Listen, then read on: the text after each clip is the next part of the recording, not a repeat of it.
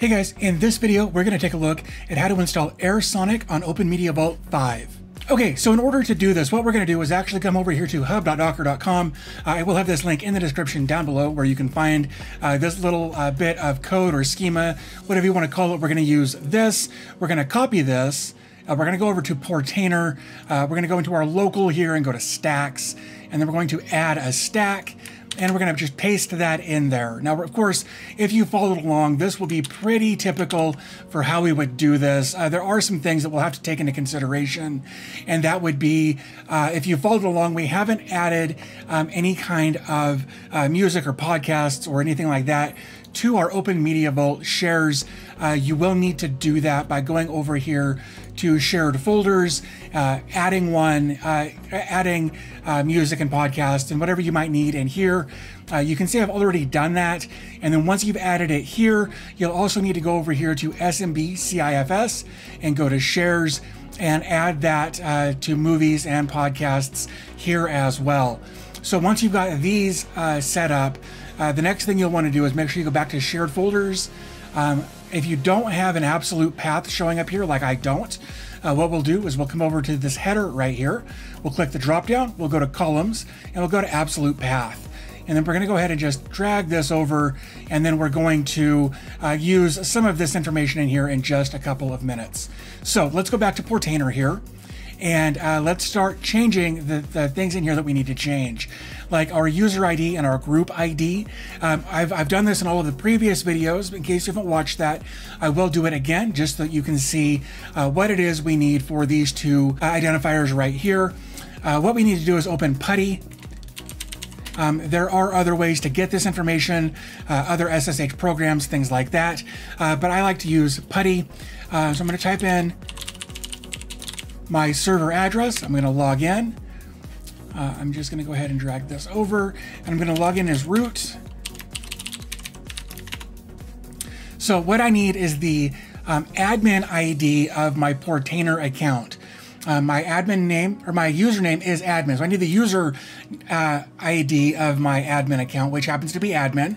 So I'm just going to type in admin or ID admin. Like that, and here we can see my UID or PUID or user ID is 998, and my group ID is 100. So I'll change this to 998.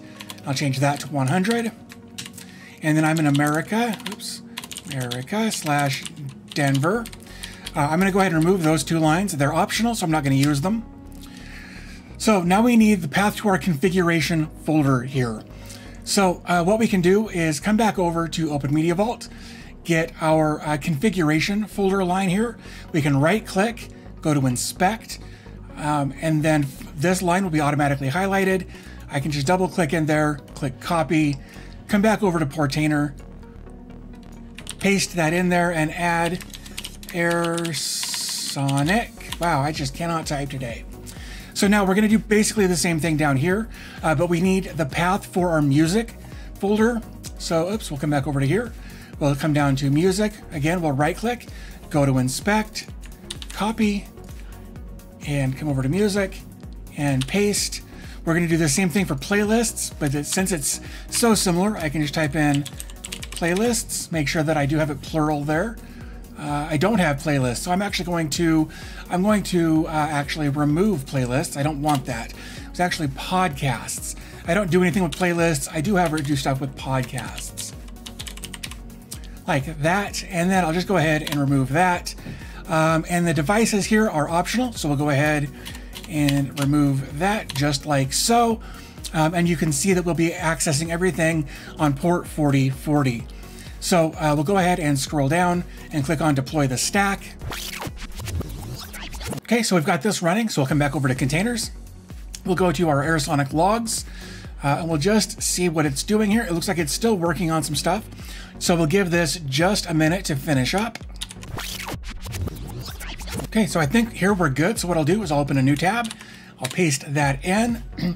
And it looks like it says the username and password are both admin. So go ahead and paste that in. Okay, so here we are. We're logged in. We're good to go. It suggests changing the password. You can do that if you'd like. And of course, over here, you can see that it's already found all of my music folders here. If it doesn't do that, you should be able to come into settings, and find your music folder here. Of course, it already found it because we put that information in Portainer when we created everything. So it should theoretically find everything. If you do need to add additional media folders, you can do that as well. But that's pretty much it. And that's how you set up AirSonic on OpenMediaVault 5. Okay guys, there you go. Actually, it's a pretty simple process. Again, we're using stacks from linuxserver.io. They've done a great job at making a lot of this stuff very, very simple. So kudos to them. Also, I want to thank you guys for watching if you made it this far. I think I've covered everything I want to cover in this video. So with all that being said, I am going to go ahead and wrap things up. But I will encourage you to subscribe. I make a lot of videos like this as far as tutorials on how to set up different containers on OpenMediaVault 5. I've got some other ideas for a couple other things I want to look at here in the very near future. So if you're interested in this kind of stuff, definitely get subscribed. And if you found this video helpful, do me a favor, give the video a thumbs up. Would help out a ton. But like I said, I'm going to go ahead and wrap things up here.